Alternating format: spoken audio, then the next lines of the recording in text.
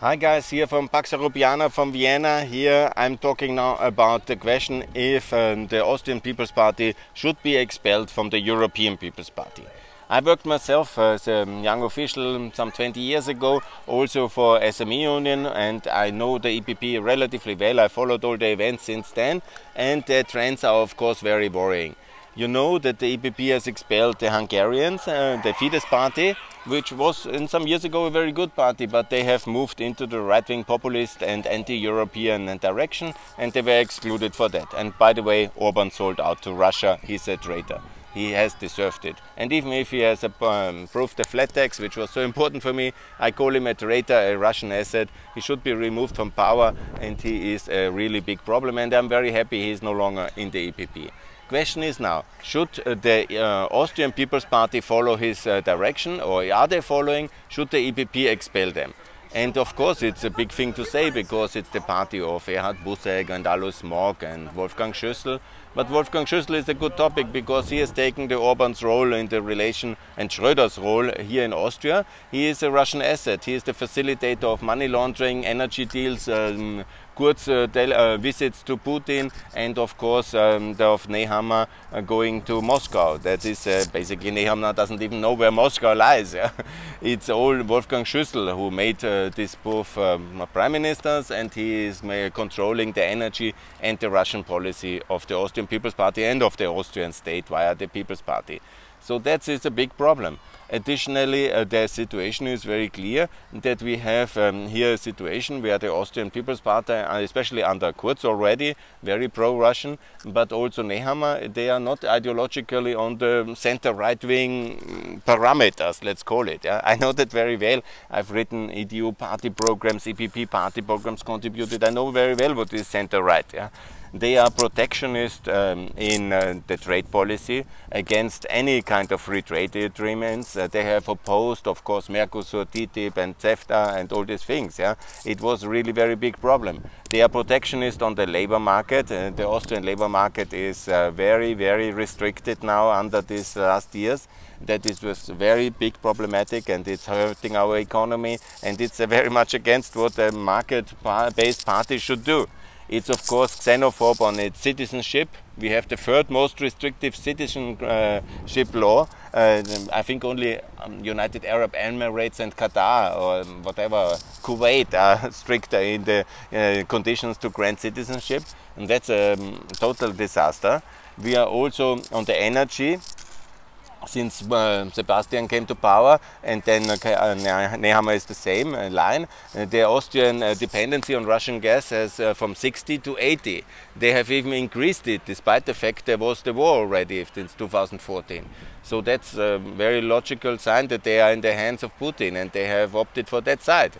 They are working with the dark side. Also, Nehammer is, for example, now hurting the Austrian state-owned energy company Verbund by claiming that was a mistake to partly privatize it. He is also now, his party in the south, in Carinthia, is promoting the nationalization of airport, which is privatized, yeah? And then they say it's not working enough because during Corona the numbers were lower, and then they are making a big fuss out of that. So they are etatist, they want to nationalize, yeah? And for example, when it would be reasonable, because I'm, for example, nationalizing out of strategic public security interest, I'm very much for nationalizing the Russian gas storage system in Haidach, which is on the German border. It's the biggest one. The Russians have emptied it on purpose under the watch of Sebastian and Karl because of their links with Russia, and that was part of the war preparation strategy of Putin. And they have systematically the whole year 2022-21 limited and lowered the gas storages in Germany and Austria, which are the biggest one in Europe. And then they are basically not filling it, and now there is a law to force them to do it. But contrary to Germany, which have basically nationalized or put more or less under custody the German assets of Gazprom, some of them, the Austrians have not done it, because of course the links to Putin via Schüssel, he would be upset, and so he is basically not nationalizing the enemy's asset in Austria, but he is proposing to nationalize the Austrian energy companies and airports. That's not center-right, that's Orban's populism. He is also very much xenophobia and anti-Islam and all these kind of things we claim not to be. And whenever we are Christian Democrats, I see myself as a Christian Democrat, liberal, market liberal, conservative, in all these terms. I think that is what I always believed in and I will always believe in. But Mr. Nehammer is very much none of that. Yeah? He is a right-wing populist. Yeah? And that's the truth. He is Fidesz. He is anti-market, he is anti-privatization, he is xenophobe and he is protectionist. Yeah? So what is their center-right wing on that one? There's nothing free market in him. There's nothing Christian in the terms that he is compassionate and open and welcoming. He is the contrary to a welcoming kind of culture and to any kind of openness agenda. He has done nothing for the Balkans. He has not allowed, and also before him, that was always the line, not to allow Romania in Schengen, not to allow Bulgaria in Schengen because of racism. And then now with the Western Balkans, they always say they are friends. In reality, they are only friends of Serbian President Vucic, and of course because he is with Russia and he is with Orban. They have done nothing for Macedonia, but only when Gruevski was in power to block the border. But for now, and when it's the good guys in power, they have done nothing for Macedonia, nothing for Albania, nothing for Kosovo. Still now, today, I have to fight for visa liberalization. Actually, Kati made the fight, the petition. It is going very well if you can sign it. So the Greens are much more pro-European. The Liberals are much more pro-European. And the EPP party, Austrian People's Party, is no longer a pro-European party. They're not supporting any pro-European, not the debt package which is now needed, not the enlargement. They say they are for the Western Balkan enlargement, yeah, but that we know since 2003. I mean, you cannot say that you are a really good European because you say something which since 20 years is already decided. Yeah? And every time the Austrians have unfortunately helped to postpone it because they were not able to build a coalition for openness and for inclusion of the Western Balkan countries up to now. Macron is dominating and they always are very much pro-Macron because that's pro-Russian policy. And so what is actually center-right in these policies? On trade, on taxation, they have cut a bit the taxation, but minimal. They have not done any major economic reforms to my knowledge. Yeah? They have reduced some of the welfare things, but mainly for foreigners, and some of them in EU-incompatible manner. So basically depriving the Romanians and the Hungarians and Slovakians of the family benefits. That's also not center-right. That's right-wing populism. On Russia, they are obviously in the Russian camp, and then they do, of course, they have some compassion and organize some help, but nothing like in Poland, nothing like in Moldova, nothing like in Romania. They have done the necessary what you can expect of a European Union country, because we are a normal working rich state. Yeah? We are not a broken disaster. When there is a war in the neighborhood, of course you need to help. But compared to how much we helped for the Bosnian case in Neighbor in Need, it was called, and now in Ukraine it's much less. When you see also the relative wealth level of Austria compared to the 90s to now. Of course, they do the necessary, but they don't do more than that. And that one they don't do very convincingly, because many of the Ukrainians haven't got their money. There is many problems with the social care for them and with the access. And compared to other countries, Germany has included them in the social system. We still treat them in the refugee system. Yeah? I mean, and you really wonder what's wrong. And the truth is that how it all happened, because in the wake of the refugee crisis, which Putin started via attacking Syria when we lost the control of the world agenda and Obama was retiring America for a decade from the world agenda, Putin took over. He took the Syrian case and he destroyed Syria, pushed the refugees to us. And in the wake of that, of course, the FPÖ, the nationalists, were very strong, riding high. And then the analysis of the strategists around Schüssel and Kurz and Nehammer, he was the Secretary General of Kurz. So they were all saying very clearly, we have to be the populist party of Austria. And they successfully contained it. That was respect for them, yeah, in a way. And they have then turned themselves into this right-wing populist party which they are now. And I think I have conclusively outlined all the points. Yeah? Additionally, don't forget that Russian political funding for the 2017 election of Kurz, because he got so much money, where did he get it from? You cannot get so much money in Austria, it's not available for politics. Yeah? Additionally, if you don't have any kind of extra access indirectly, and they of course will never be proven, but I'm not a fool. I mean, of course the money comes indirectly via Putin, via the Sigi Wolf or Savas or Deripaska's channel. He gives contracts in Russia to the businessmen who then funding, and so it all stays legal. And I don't say that anybody has done anything illegal, because I don't want to be sued. But I'm not an idiot. I understand exactly how party financing works. Yeah? You get a contract in Russia for your company, absolutely fully legal, but you get it on the condition that you fund the political parties which you anyhow fund, but then you can give a multiple of that money, because you get a very lucrative contract in the energy sector, in the mining sector, whatever kind of licenses Putin can give, or access to public resources Putin can give in terms of land, energy, or whatever kind of business favors he can do to companies which are well established.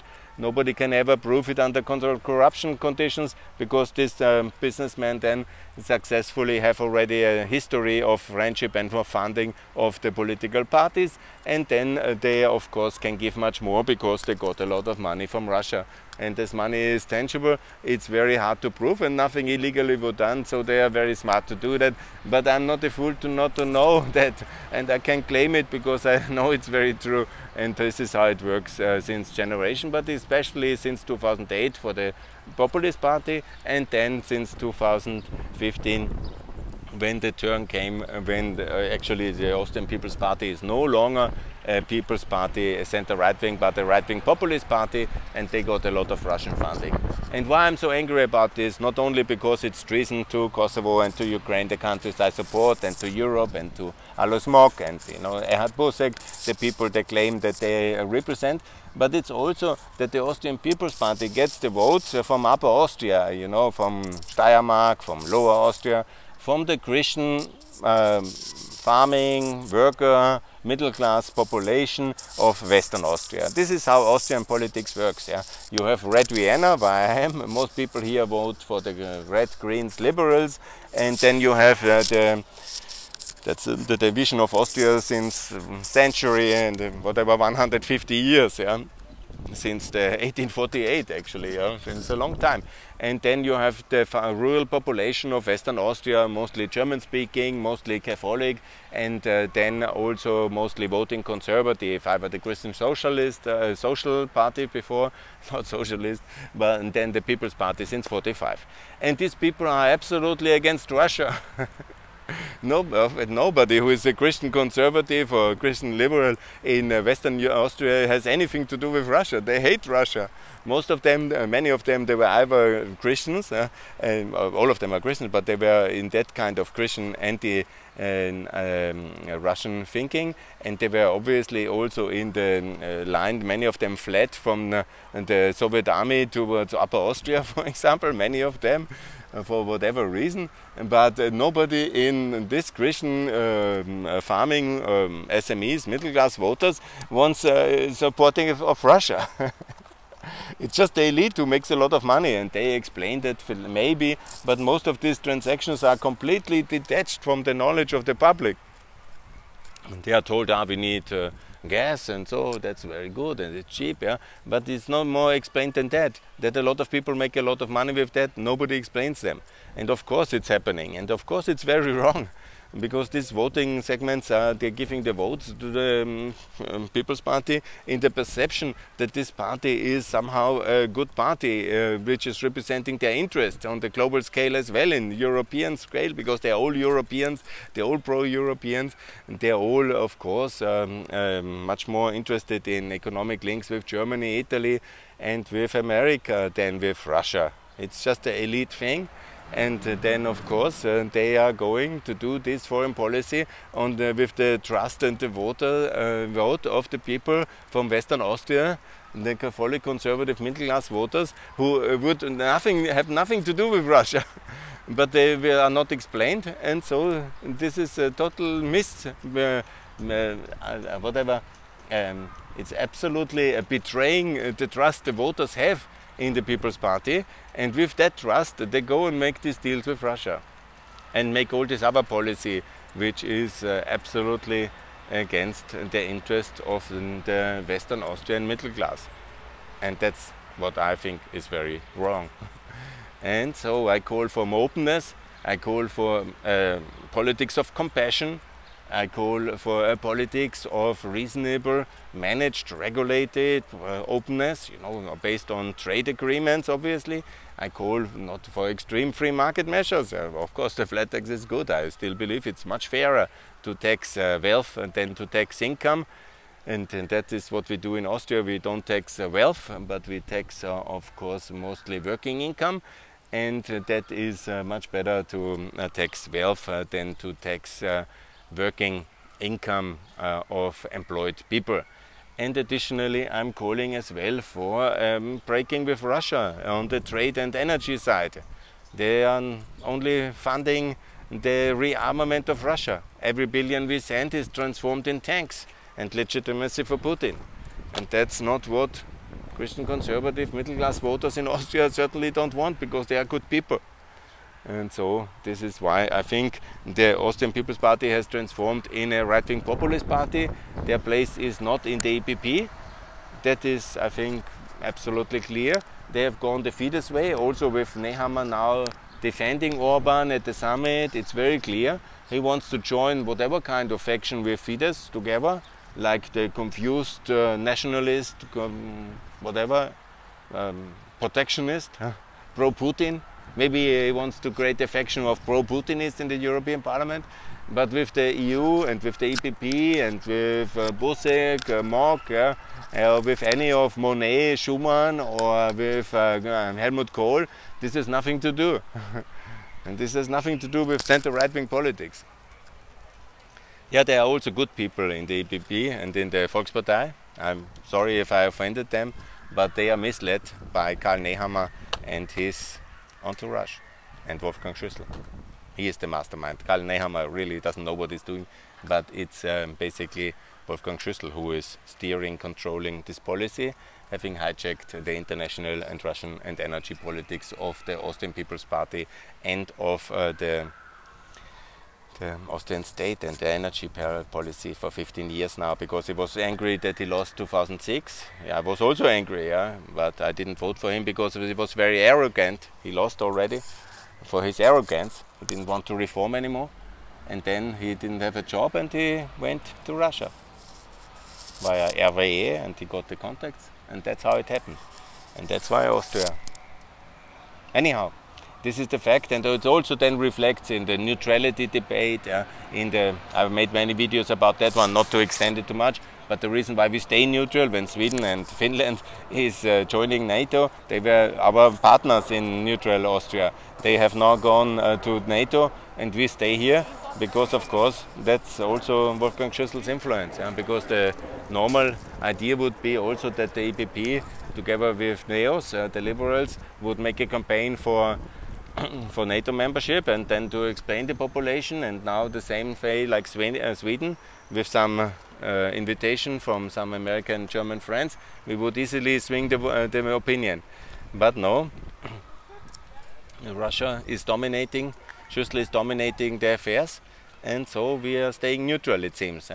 And it's a major strategic historic mistake, and only Putin is served by this, because what's really the problem with NATO when we are all in NATO? When even Sweden joins, do we know something better than Sweden? Are we more for peace than Sweden? Are we somehow, have we superior insights? It's also even Orban is in NATO, and he never said that he will leave. He's smart enough not to touch the cornerstones of his security and of his goodwill. So the Austrians stay neutral and basically offend the rest of the NATO Europe that they know something better. They can call Putin, hello Schüssel, it's your friend, and give us the gas. By the way, the gas, I made the case already, I explained that one. We have made in 2018 during sanctions, OMV is another big topic. Yeah? There's so many topics I have to follow during the sanctions. Sebastian Kurz, via Schüssel, he got 2 Siberian gas fields for the Austrian state-owned company. It is the state-owned company OMV, and they got 2 Siberian gas fields. One they didn't close, they said they have returned it, but it was financially not feasible anymore. And the other one they still have. Yeah? And then they gave up the exploration in Romania and the gas field in Norway. So the deal was basically get more dependent on Russia and sell your European and NATO assets, yeah, in Romania and in Norway. That was the deal. And additionally, it just came out now in 2018, they signed, when Putin came here for the 15 years, they signed a new contract with Gazprom until 2040, take or pay. That means every year Austrian taxpayers have to pay, and via the OMV and ultimately the taxpayer has to fund 6 billion contract, 6 billion euro contract of Russian gas purchases, no matter how much we take and whatever. It was maybe in their way a good deal, but it's of course a complete disaster, because soon we will embargo gas, and then it will be very painful to justify why we have we don't want to get out, we want to get out of this contract. Anyhow, there could be force majeure and political risk, but of course it is a scandalous thing because it was secret. How can the Austrian state company, which is 30% owned by the state, yeah, and it's of course highly regulated, such big things, yeah, then they make a secret agreement with Gazprom for 6 billion euro yearly purchase agreement, and nobody knows about it, only the former director told it now in the public television on Sunday. So that was also Schüssel's work, and Sebastian, his instrument, and of course Karl, he was also involved because he was the Minister of Interior and the Secretary General of basically it's the same ideology and the same people who are in power. It was just the face was replaced with Sebastian gone, but Karl is the same. It is even worse because his reflex are even less pro-market, because he is very much a xenophobia, protectionist and pro-Russian in any of his things. And when he says he feels solidarity, yes, of course he has some heart and some solidarity. He sees it's popular to support Ukraine, but in reality he always is on the same balancing Tito-style kind of Bruno Kreisky tradition of the Austrian neutralist left pro-Russian philosophy, and which I thought the EPP parties have not. But Austrian People's Party, unfortunately, has left the fold and is no longer in that chorus. There is of course good voters, yeah, and some good people on many sides are there. Some of them are my friends, they will not forgive me this video, but mostly it's now gone to Orban's direction, and they should also form a common group in the European Parliament with Orban, and then the party must be divided, that's my conclusion here, into the normal Christian Democrats, liberals and conservatives, and the Orbanist, pro-Putinists of Nehammer. And otherwise the party will go down and they will not recover, and the end will be very, very sad in a similar way like the Italian political debate, or that will be, I think, the case. Yes, there is still hope, but not a lot. I call for changes, and a new party leader, that would be the other way, to really replace the man who anyhow doesn't like debates. I tweeted that he had already, that's another thing, he doesn't like political debates. Yeah? He is against debate about NATO, neutrality, gas, Russia, Ukraine in the EU. Actually, he is also against Ukraine in the EU. So he is absolutely against even debating these things. Yeah? And his party congress now recently he has made for 2 hours only. So imagine, then was him, Sebastian Kurz and Wolfgang Schüssel talking, what I saw in the media, and that was it. Nothing more, and that was it. And all this with the Western Austrian voters, that's absolutely, completely unfair, and I protest against that. Okay, good luck at the EPP Congress. Thanks a lot for watching. More to come, and EPP, really investigate. All what I said is true, and it's a big tragedy. Thanks a lot. Bye.